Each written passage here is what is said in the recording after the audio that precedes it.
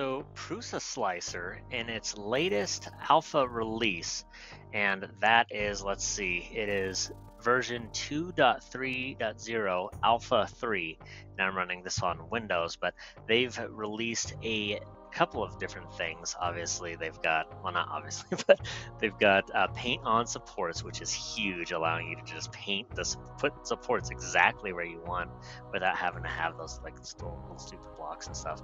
They've also added Monotonous Infill. So what that is basically just fixing that problem with Rectilinear, where it would just kind of fill over here and then fill over here and then fill over here. And so you have all these like totally uneven lines, especially on your top layer. You're trying to get a nice, smooth, even top layer.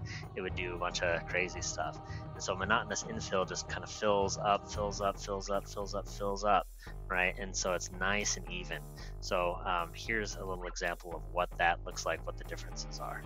Okay, so here are a couple of examples of how the Rectilinear and Monotonic Infill look different. So on this one, this Avengers Infinity War sign, it's got a lot of just variation in that black, right? Look at that. Like, you could pretend that's part of the design. It's not, okay? So what's happening is when it's trying to do the black, it's kind of running into where it's going to print the letters when it's going across like that. So it really is like kind of interrupting it. So it's got all those different areas where it's kind of not able to kind of keep going through, right? And so it goes back and fills that in, and this is kind of how that turns out. Not great. So you can see this is the bat signal stand base, the old version, where it was using Rectilinear infill for the top and having some trouble. You can see all the different sections. It's kind of uneven and definitely stopped and started as it was going around trying to fill around the top.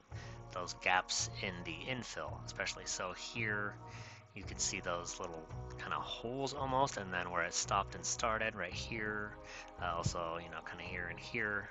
It's definitely uneven. Okay, but not even. So check this out. This is monotonic.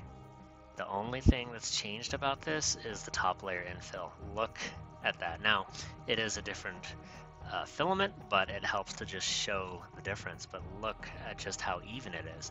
So it starts on one side and then just keeps going across, right? It kind of pushes forward to make that even distribution across the whole print, and it's just a big difference. So definitely a good idea to switch your prints out to this monotonic infill if you're having this problem as well. So here is where in PrusaSlicer you go ahead and add it, and notice this is the alpha. All the icons look pretty funny. Over here on the left is that painting supports option, but you actually do it in the settings. So if you go to print settings, and I am on expert, of course. I'm a real expert. Now, if you go to top fill pattern, you make sure to select monotonic.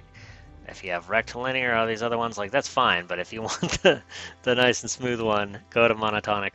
If you are doing the first layer in a way that it's important, for instance, like I print the front of the bat signal stands facing down, so I do want monotonic on the bottom as well, and I may put it back to rectilinear for the top. I honestly have no idea why I would use that in the future at all, but that's where to set it. And so now if you go to slice, you know, it should have a nice even pattern across there.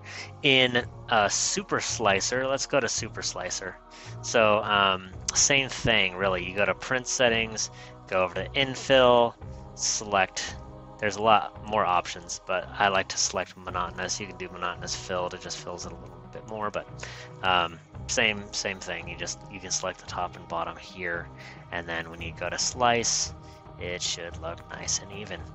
Okay, so I hope that was helpful. Hope that makes your prints, especially those top layers, nice and smooth and even. I know it has been a huge improvement, has made a huge improvement in my prints, and I've been really happy with that setting so far. Even in the alpha version of PrusaSlicer, it's great. SuperSlicer is working well as well, so make sure to, you know, change your settings. And then, you know, if I did miss anything, if there's something I don't know, which is very, very likely.